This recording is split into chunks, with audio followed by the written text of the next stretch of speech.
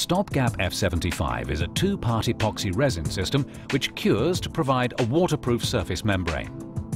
Cure time can be significantly reduced by the addition of Stopgap accelerator.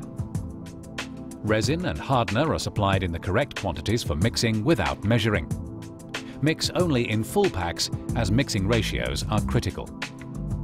Empty all the contents of the hardener container into the resin container and thoroughly stir together using a power whisk fitted in a low-speed electric drill until a uniform color and consistency is achieved. This takes approximately 2 minutes. Scrape the sides of the container to ensure that the hardener component has been thoroughly mixed. If required, add Stopgap accelerator and mix for a further minute. Stopgap F75 hardens by chemical reaction. It's important that once mixed, the membrane is applied immediately to the subfloor. Pour the mixed product onto the floor and spread the material with a brush or paint roller. Work well into the surface to ensure a continuous application. The second coat must be applied after the first coat has been allowed to cure, so that the surface is tack-free.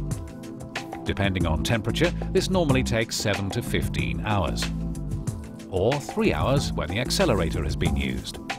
Do not leave longer than 24 hours. Apply the second coat at right angles to the first. It's essential that the membrane hardens to form a continuous coating, free from pinholes or weak spots, and that it has a glossy red finish over the whole surface. When the second coat of membrane has fully cured, apply neat Stopgap P131 general purpose primer before applying a smoothing underlayment.